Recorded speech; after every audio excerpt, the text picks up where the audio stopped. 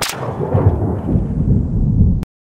everybody, Aaron Cowan, Sage Dynamics. This video we're going to be taking a look at the Gold Dot G2 147 grain 9mm duty round. The G2 is generation 2 of the Gold Dot, a very venerable round. In fact, my preferred carry round. I'm a fan of HST as well, but the Gold Dot has always done everything pretty well, so it's been a round that I've been trusting for, probably the better part of a decade, more or less. Every now and then I like to see what else is out there, but I always end up coming back to Gold Dot because of the way it performs during testing. I use the FBI's protocol to test my own personal ammo. With Generation 2, they've changed the design and they're following kind of a trend in introducing an elastomer or a polymer into the hollow point of the round, into the actual cavity. So Generation 2, comparing it to the first generation of Gold Dot, you've got a shallower hollow point cavity, but it's filled with an elastomer. The idea behind the elastomer is it can provide a more uniform expansion instead of relying on material from the actual target impact, the intermediate barrier or the clothing or what have you, to provide uniform expansion for the hollow point. The elastomer is going to be able to do that more efficiently than what we've seen in the past with certain types of hollow points. And Speer isn't the first company to do this, but it's the first time Speer has released a Gold Dot with this particular technology with the G2 line. Normally, I'm not a fan of comparison videos. You don't see me do a lot of videos where I compare apples and oranges. I like products to stand on their own merit. However, with a Generation 2, I wanted to compare it to Generation 1 to see if there was a significant enough improvement to kind of justify changing from the first generation of Gold Dot to the second generation of Gold Dot, if Gold Dot is what you use. Now for this video, I only have the 147 grain. I was able to get a hold of some from a law enforcement contract, so this is straight from an LE department. Not that that necessarily matters. If you find G2 on sale online, it's probably the exact same ammo that's shipping out to law enforcement departments that are purchasing it. It is harder to get a hold of the Generation 2 round because of that. It's very, very popular. I'm seeing a lot of departments use it. Some departments have gone to it and then gone away from it. You can find information out on the interwebs about people who have adopted it and then discarded it. And maybe some of the facts that we present in this video may give you some evidence as to why or why not. The testing protocol is the FBI's testing protocol. I'm going to be looking at all my tests on 10% calibrated ballistic gelatin. I use clear ballistics because it's clear. Even when a block has been reformed countless times, or not countless times, I keep track of that. Even when it's been reformed, 10, 15 times and it starts to discolor, you still get really good clarity from the block, and it's been consistent. It calibrates consistently when I check my temperatures and I check my calibration according to FBI protocol. Now this is obviously not taking place in a lab, but I'm going to be doing the stage 1 of the FBI protocol, which is bare gel, heavy clothing.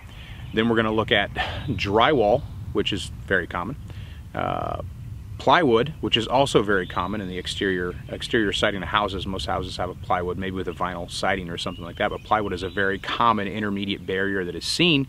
We're also going to look at 20 gauge steel, which is designed to replicate a car door. And then of course, usually the medium that most rounds have the biggest difficulty with is windshield glass.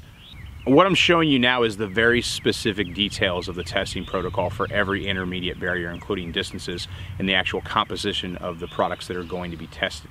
These are designed to give you a baseline performance of the round through these intermediate barriers without having to try to account for all the uncontrollables, such as with drywall, different paints.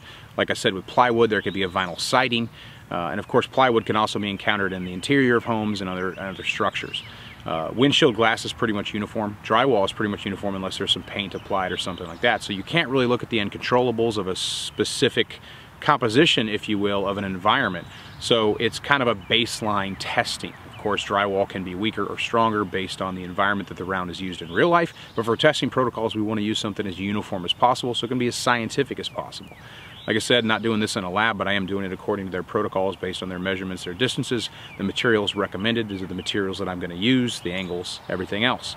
So I'm going to make this as scientific as possible. We're going to be doing a head-to-head between the Generation 1 and the Generation 2 of the Gold Dot, working our way through all those testing protocols, every stage. The very first thing we're going to do is take a look at the round's performance on bare gel.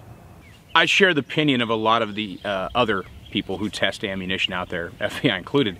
If a round doesn't perform well on bare gel, if I don't get uniform expansion and good penetration, what we're looking for is that 12 to 18 inch sweet spot penetration through all testing, but on bare gel. If the round doesn't perform well there, it's probably not going to perform well on any of the other testing.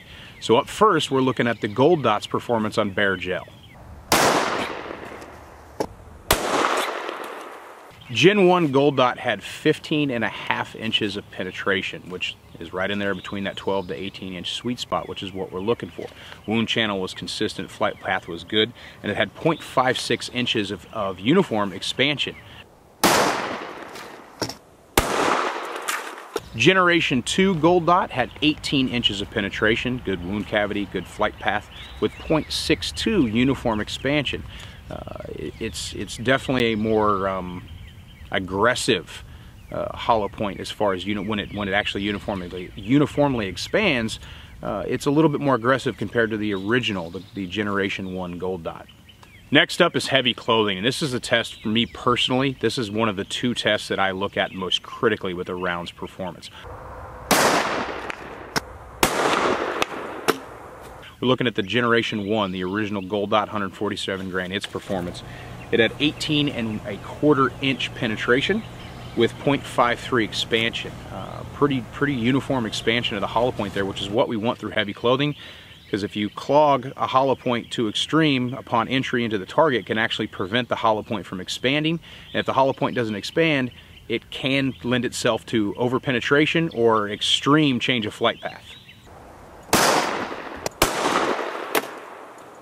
Next up on heavy clothing, we have the Gold Dot Generation 2. We had 15.75 of an inch penetration with ununiform expansion, fragmentation, and the round actually rotated 180 degrees. The first test I did, the round exited the block. There was an extreme deviation in flight path. I wasn't able to recover the bullet, which is problematic. And this is, again, my opinion, but for me, one of the two tests that I look at most critically is heavy clothing.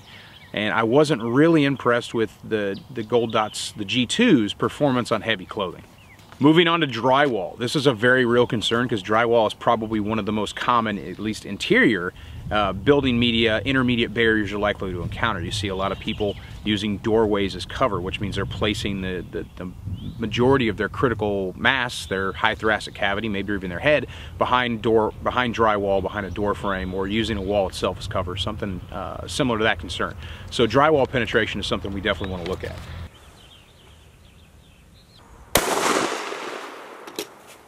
Looking at the Generation 1 Gold Dot, we had 18.25 inch penetration with 0.54 expansion. The round did rotate 180 degrees, which is somewhat problematic, but after 18 inches of penetration, I'm still impressed with the performance, and it's pretty uniform with what I've tested Gold Dot Generation 1 in the past.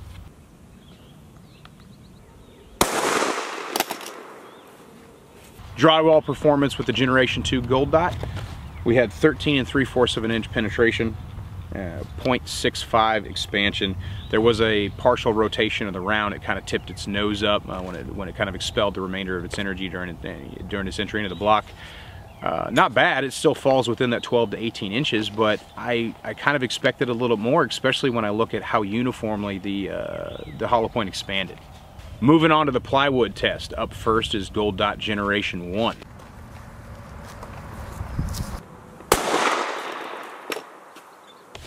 We had 15.25 inch penetration with 0.63. Pretty uniform expansion, no fragmentation, good flight path, good wound channel. Looking at plywood with the Gen 2, the Generation 2 Gold Dot.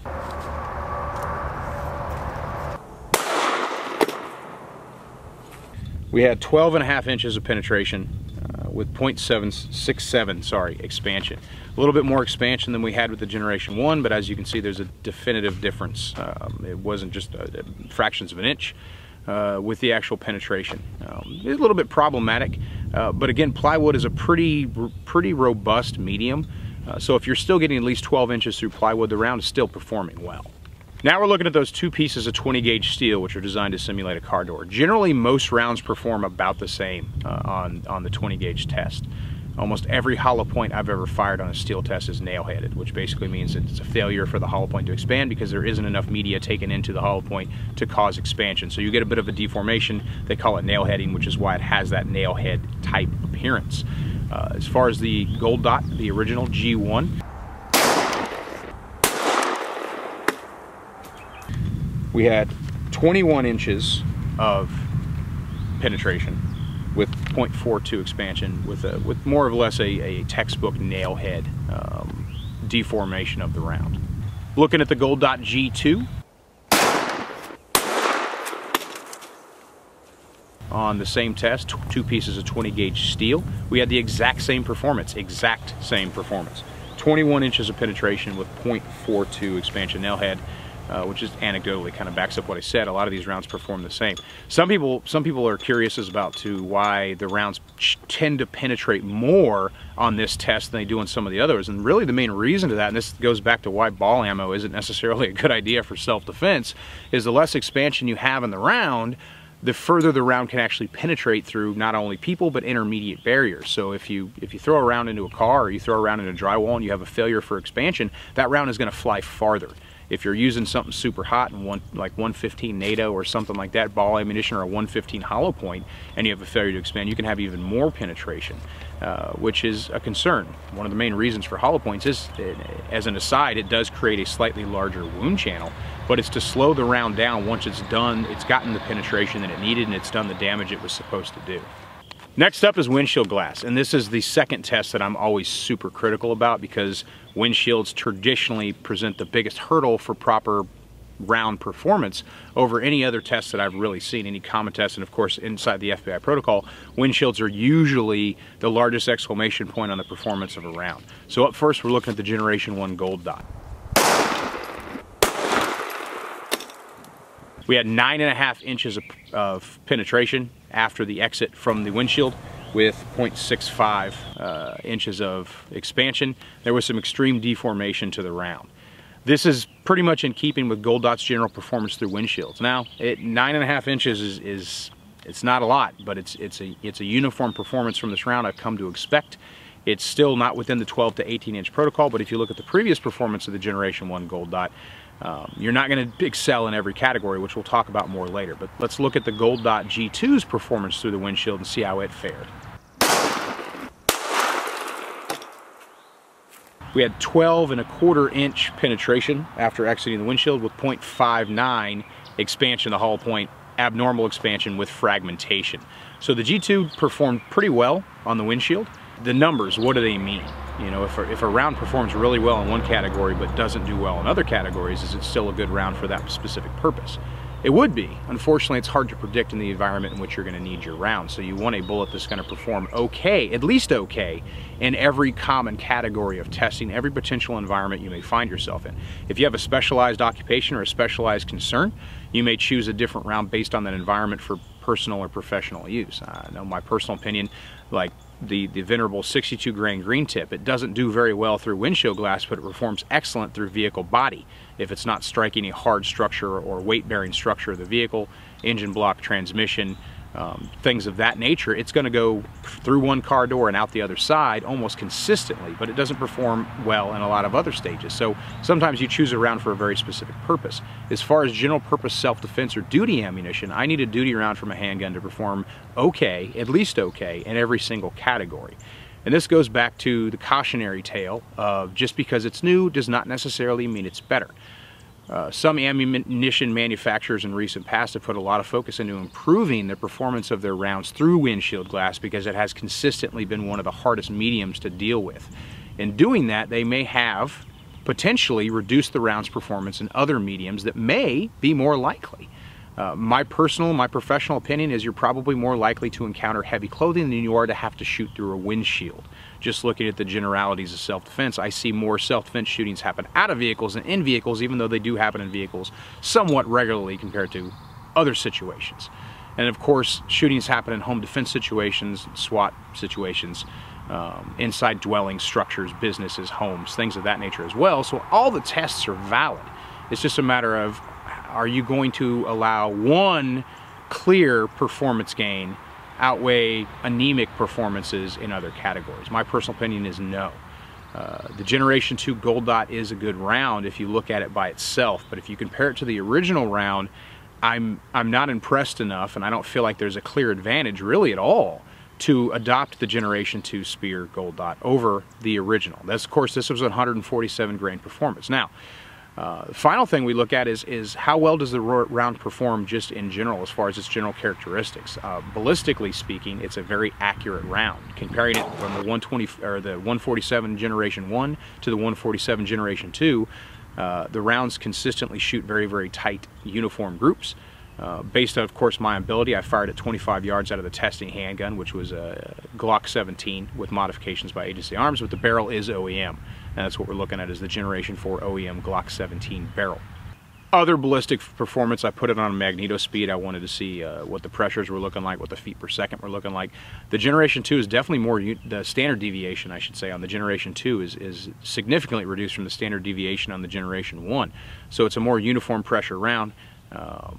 Muzzle velocities were very, very similar between the two rounds because they are both 147 grain, so there wasn't a clear standout there, except for, like I said, the G2 does tend to have a better standard deviation.